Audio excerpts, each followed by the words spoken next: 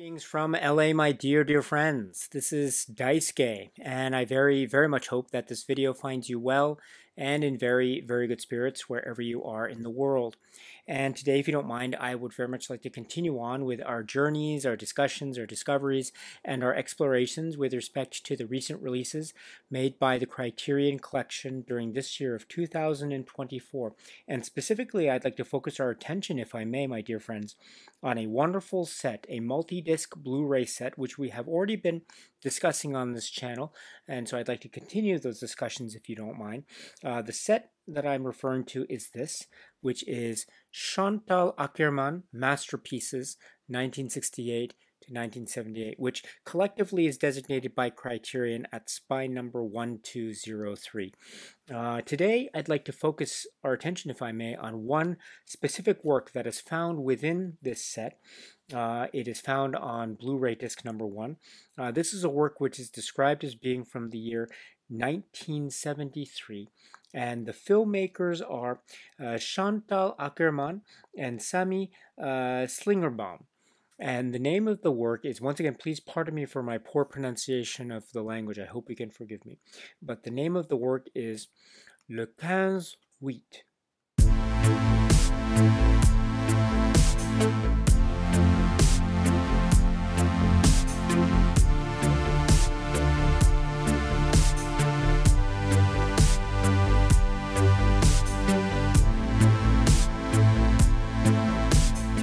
This is the work, another very thought-provoking work, and this time it is from the artists and filmmakers that are credited Chantal Akerman and Samy Szlingerbaum, and they're also credited as editors and also the camera. So Szlingerbaum and Akerman, which is noted also in the context of the essay, the little essay that's included in the Criterion booklet, which we'll talk about a little bit later in this video.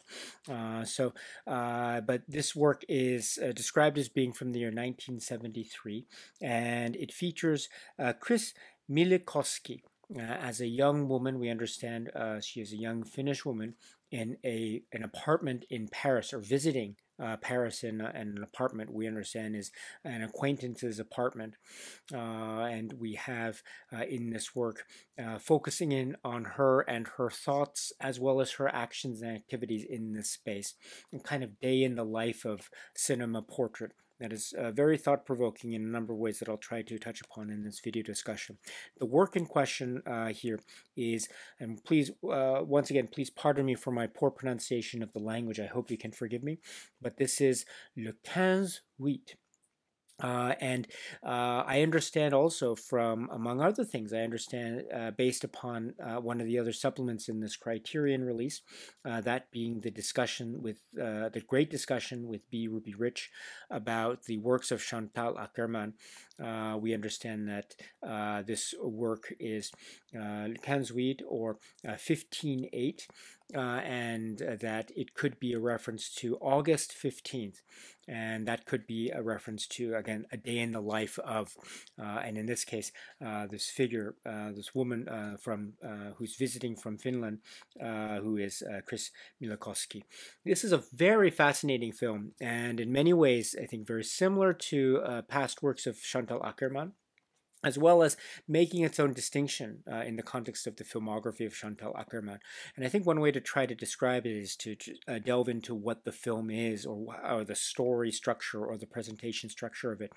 We meet a young woman who is in an apartment, we understand, based upon some of the dialogue, or some of the narration that we hear from her, which is in the English language, by the way, in a very interesting tone of voice, which we'll get to as well later in this video, which we can associate as being her voice, although we never see, at least to my understanding, we never see actual speaking out loud, so to speak. We see images of her in various situations in the apartment. She is by herself, or at least the shots that we have of her are of her by herself within the frame.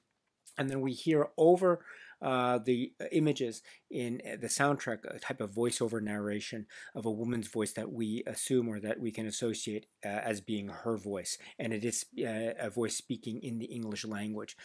So we have an interesting juxtaposition of, say, moments where the young woman is seen in the apartment, again alone, and we understand from little glimpses and bits from the voiceover narration that she is visiting from Finland, and that she has been studying the language, maybe having some interesting encounters with other people from the city, other Parisians or other people, acquaintances and the like. Sometimes there are moments where there's some connections.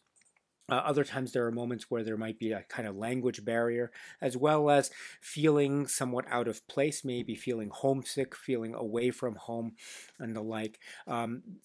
While seeing images on screen that may or may not be said to be directly associated with what we are hearing in the voiceover narration. So, for instance, some of the images we do see are of the young woman sitting at a table. There's a long baguette, so we see her eating a little bit of the baguette bread, for instance. There might be some instances where she's standing on the balcony of the apartment outside, but then turning her head and looking back at what we understand is the camera.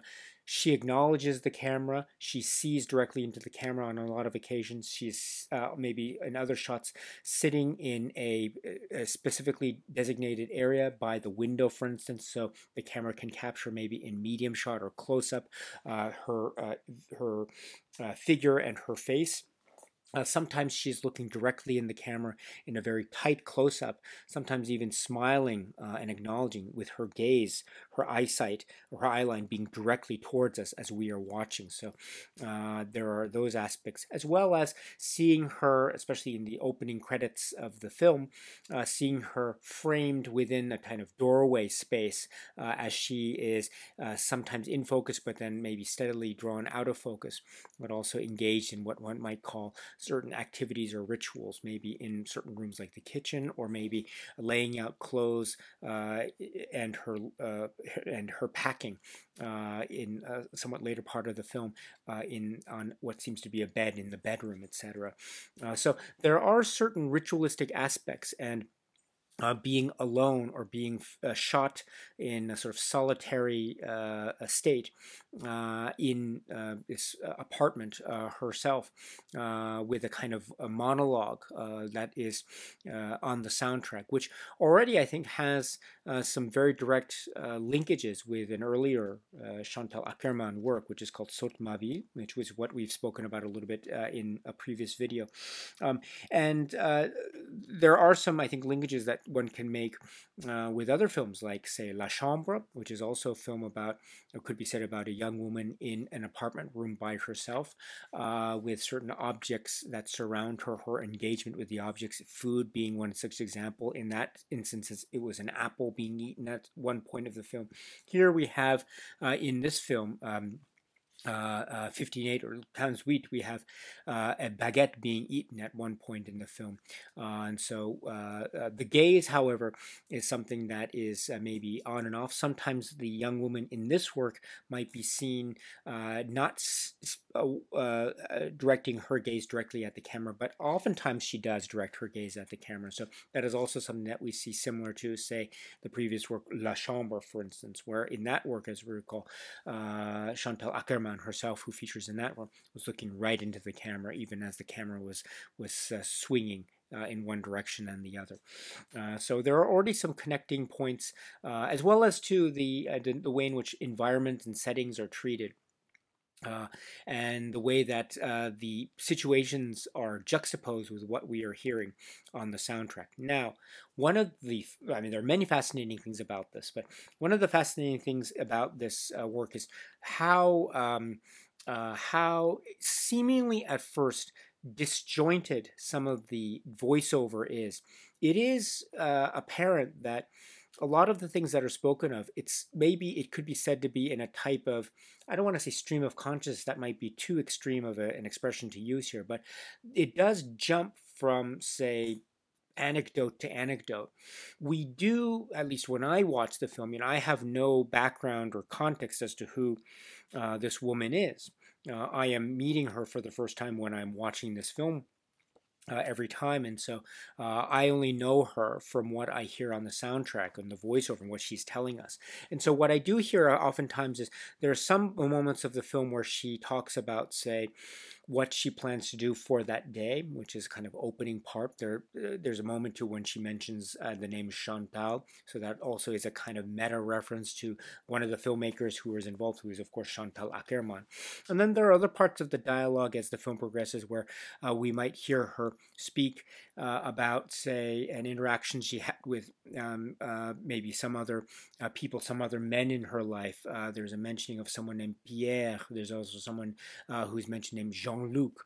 We never see who those people are, but there is a suggestion of maybe a boyfriend girlfriend relationship between her and those men that she's mentioning, or maybe not. We're not quite sure, but there is some kind of relationships that are mentioned outside of the context of what we are directly seeing in the world of the film, which is, of course, maybe also highlighting or linking back to a similar type of stylistic device in terms of use of dialogue that we saw in a work like, say, L'Enfant d'Aimé, où Je joue à être une femme mariée, the second film in this in Blu-ray disc number 1. From Chantal Akerman. So there is a hint of some kind of life beyond the frame, which is also expressed in other anecdotes throughout the film, such as sometimes she's talking about an encounter. She speaks one time about going to the Paris Metro, the mass transit system, and talking about almost a kind of a very violent or potentially violent encounter she had with a stranger, or recounting this about her being violently pulled and attacked, maybe even almost nearly assaulted, and that she even now felt the pain in her arm from being grabbed in that way, quite against her will. So she does mention anecdotes like this. She also mentions anecdotes where she is struggling with the language. She acknowledges certain points where she's struggling with the language. She's mentioning how she was approached one day about what she was doing, and all she could say in the French language was the word l'école, or something to that effect, school or studying, in relation thereto. And then her dialogue then also drifts to other aspects of say, her experience coming from Finland, visiting Paris or Paris, talking about how she had a number of friends from many different countries when she was in Finland, and maybe now in Paris. She is expressing in some aspects of her dialogue points where she's feeling somewhat, or the suggestion I think is very strong, that she's feeling somewhat alone or isolated, not quite knowing what to do. There's a moment too where she talks about, we don't see her enacting this out loud in physical action, but we do hear her dialogue about, or her voiceover about how she was having trouble turning on the gas in terms of some kind of appliance in the house or the apartment, etc. So there are moments where she, in her dialogue, she is expressing on the one hand a kind of vivacious life on the one hand, but also expressing moments of maybe doubt and self-doubt and confusion, and not quite being sure what to do, as well as feeling at some points threatened, such as some of these external threats, like some of the anecdotes that she recounts in relation to her experiences on the metro, for instance. And then also her travels, and how the travels might be a reminder of just how alone and isolated and lonely she feels right now at the moment. There's some mentions to Virginia Woolf, mentioning to of trips to time in London, and the like. And so it is a dialogue that is, I think, it is very much heavily personalized, one can say, and it does follow a stream or set of routes that might be not so wholly, how should I put it, linear, in the sense that it follows directly from a kind of introduction to A, B, C, or D. It does jump from point to point to point. In a way that it could be described on the one hand as being haphazard. It also could be described as being very much a um, yes, for lack of a better phrase, a type of stream of consciousness way. I maybe suggested that that might have been an extreme term to use in this instance. But the more I think about it, the more I can see that being applicable here, because it does seem to be something of a free form expression of certain thoughts at a given moment in time. Now, this is, I think, a very important way, for me anyway, to try to describe it. In other words, her voiceover is an expression of a type of inner monologue, that which she is feeling at the moment. So, if that's the case, then this is already running a counter to or antithetical to a lot of the experiences that she herself is saying that she has had while she's staying in Paris. Not all, but a lot of the tenor of the anecdote that she's recounting here do suggest a type of solitude or isolation or loneliness. And if that's the case, then uh, it it is actually even more powerful that despite that sense of loneliness that is recounted in a number of the anecdotes, she is still able, via the cinema of Szlingerbaum and Akerman, to be able to give voice. I mean, the fact that she is maybe in a sense of loneliness or isolation makes the point of her giving her voice being given this intimate shining light, the ability to say something that she is her innermost thoughts, I think makes that even more powerful. So that's one thing. It does remind me too of how voiceover is used in past Akerman works, and how that could be maybe a reflection of, in those works like L'Enfant aimé, où je joue à être une femme mariée, how the woman there, Claire Waltons, how she maybe was voicing certain aspects that could be said to be self-deprecating indications of a kind of externalized oppressive force upon her, or maybe it was a real, authentic opportunity for expressing her innermost thoughts at a given moment. So I think that type of interplay could also be said to be at work with the voiceover that we find here with Chris Milikowski. The things that she is expressing here in her anecdotes do suggest a type of oppressive environment in certain points of view, especially given one of the anecdotes where she is recounting being nearly violently accosted at one point. So that does suggest a type of external force applying a kind of oppressive nature. That being said, this is also the opportunity for her to voice her own thoughts or her own feelings. At least that's the idea or concept here. So if that's the case, then that I think is a really wonderfully constructed paradox that is, I think, part and parcel with the type of cinema that is very much embedded within the cinematic philosophy of Ackerman, here being, of course, Ackerman and Szlingerbaum. So that's one thing to keep in mind. Also, another thing to keep in mind too is that there is a way in which the camera, the positioning of the camera, is also contributing to the discussion of subjectivity and objectivity in the form of Ackerman cinema. Here, Ackerman Szlingerbaum. So we see the camera gazing at this woman.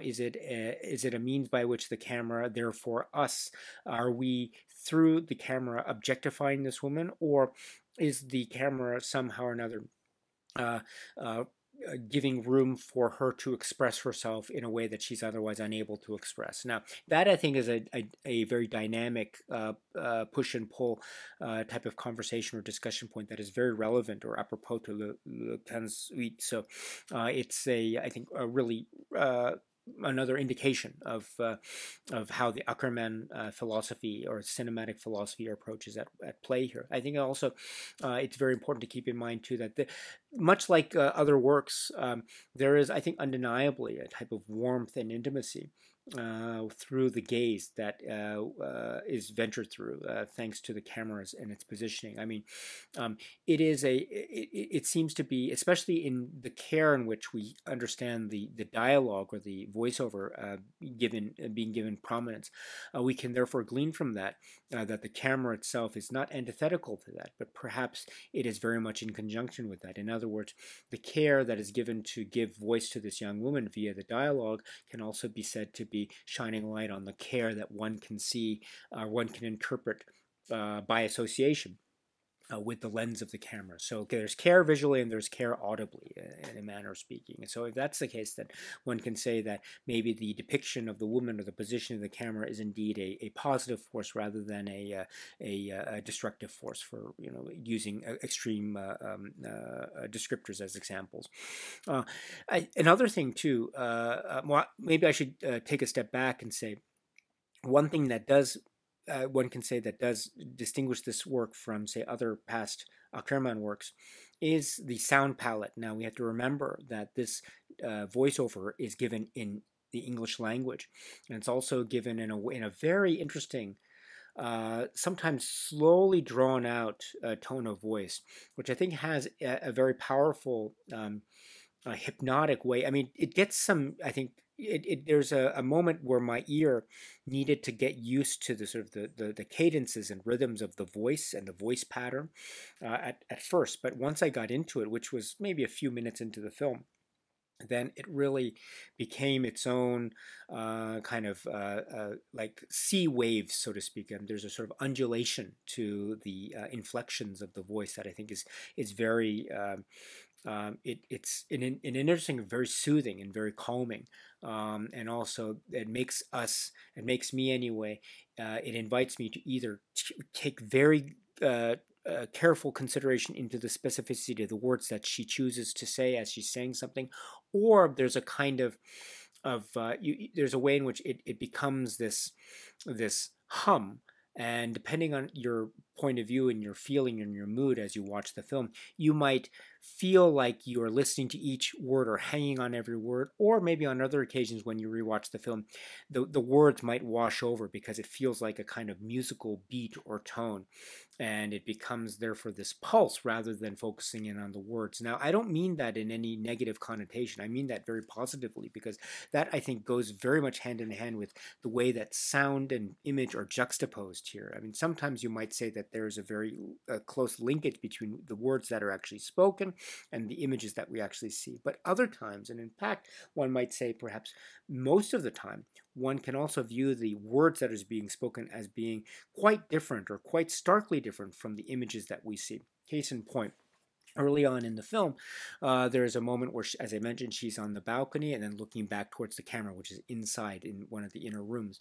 And at the same time, there's a moment where she's talking about how she had many friends back in Finland, back home, and so one can look at this as being maybe the words and images being kind of in sync with each other because she's outside or she's seen outside, looking outside. There's a kind of sense of liberation associated with with the outdoors, especially when you have a lot of the interior shots that occupy or dominate the running time of the film. So there's a sense of liberation and freedom that's visually associated with the visual motif of the outside or the outdoors.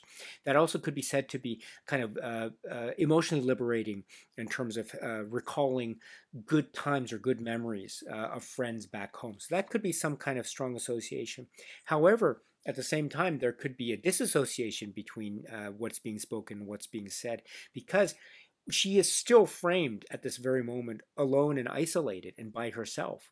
So it seems like a contradiction that she is talking about her friends over the soundtrack while she is seen visually alone in Paris, in a Paris apartment somewhere by herself. So that is an example of kind of seemingly contradictory interpretations of a singular moment that can happen at the very same instant, that can coexist at the same time. And also it's an indication too of what I was saying earlier about how I can view this film, or how perhaps I can suggest that one might be able to view this film in either as trying to see or catch how congruent the words and images are, or seeing how they are very much disassociated with each other, in which case we have almost the disembodied words and the disembodied image, but we can still handle them in their own way. Perhaps when we look at the disembodied images, we can therefore consider the words as a type of musical hum rather than the words themselves. So that's what I was referring to when I say that sometimes when I watch this, I can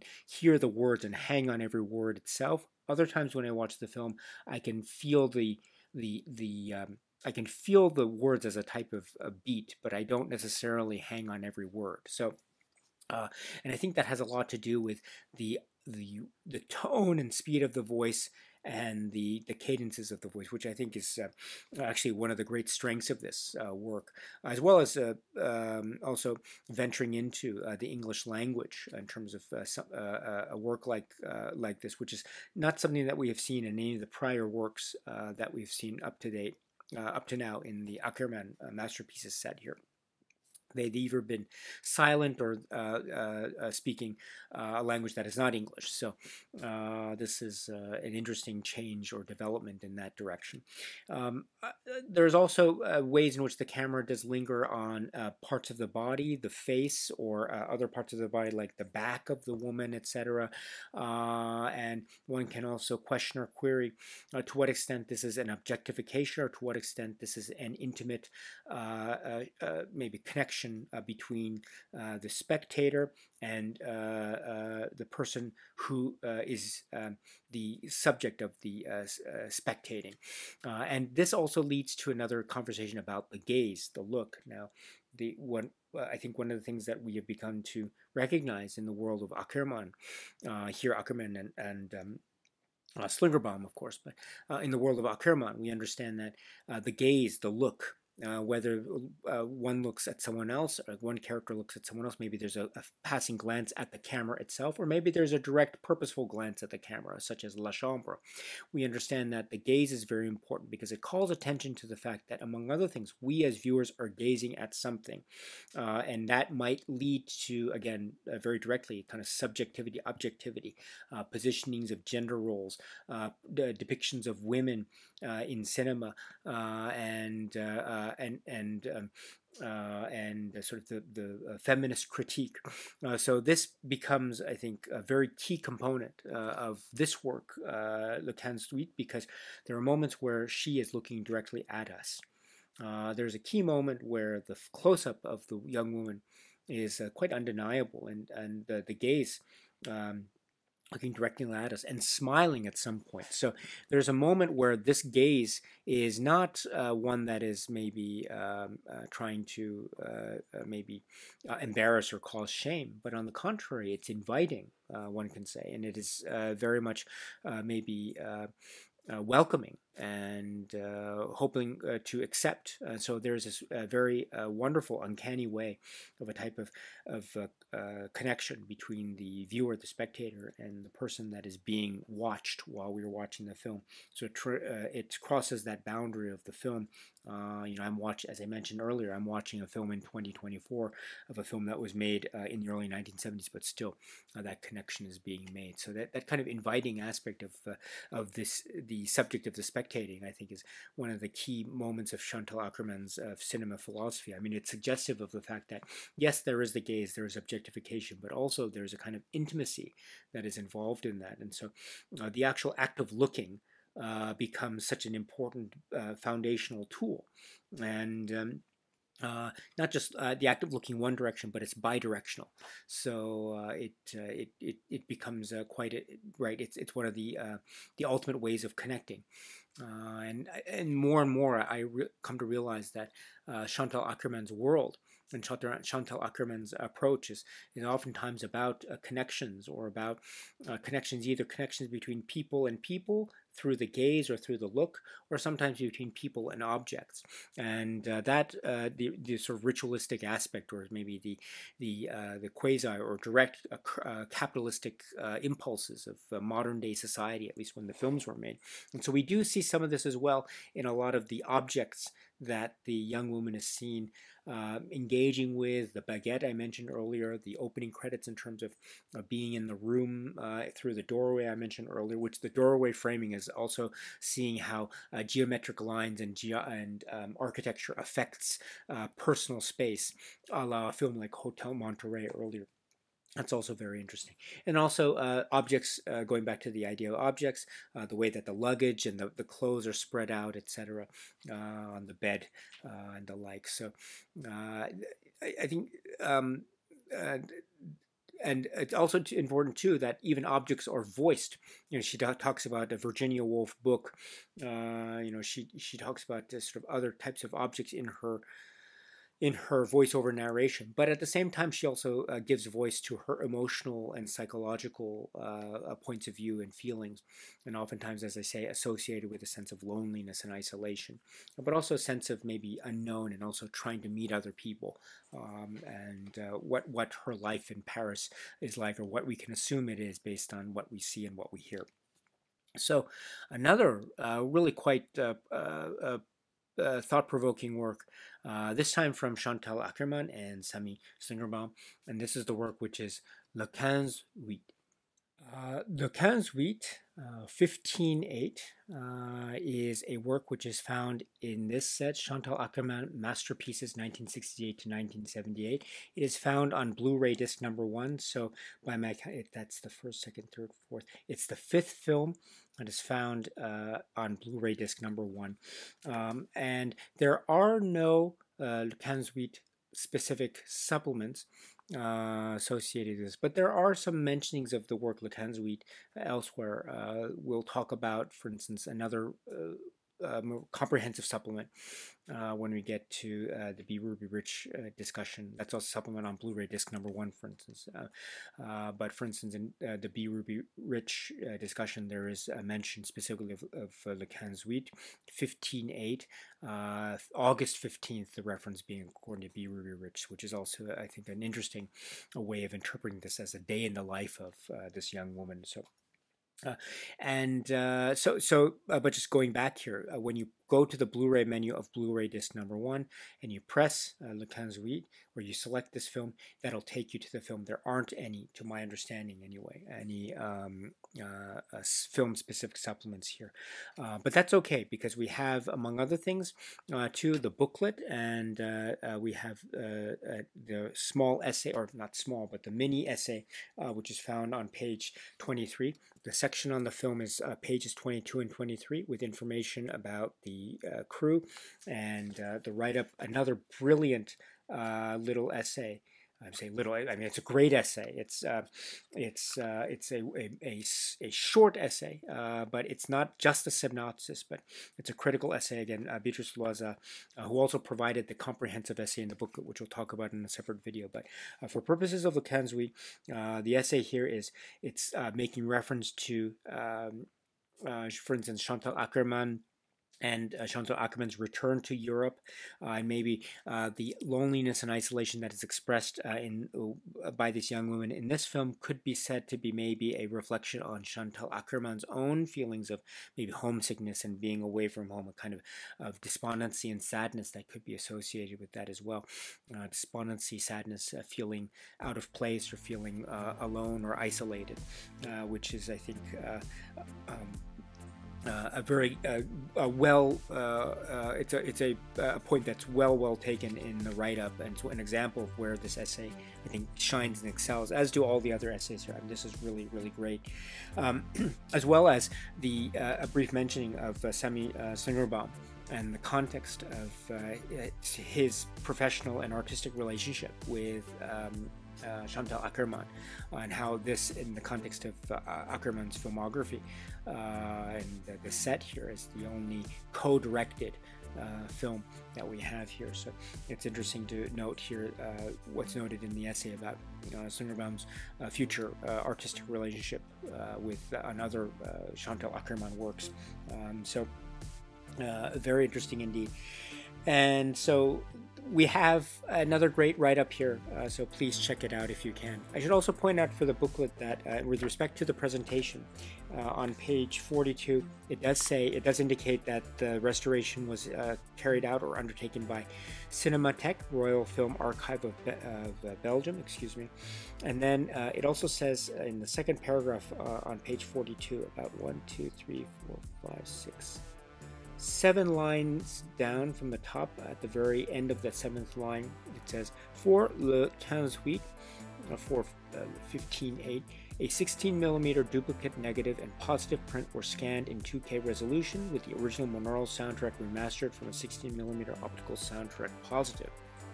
So again, to my eyes and ears, this looks really quite good indeed. I must admit that of all the Chantal Akerman films, that are included in this set. I think Le Canzuite is the one that I am least experienced with, so it's the one that I've seen the least.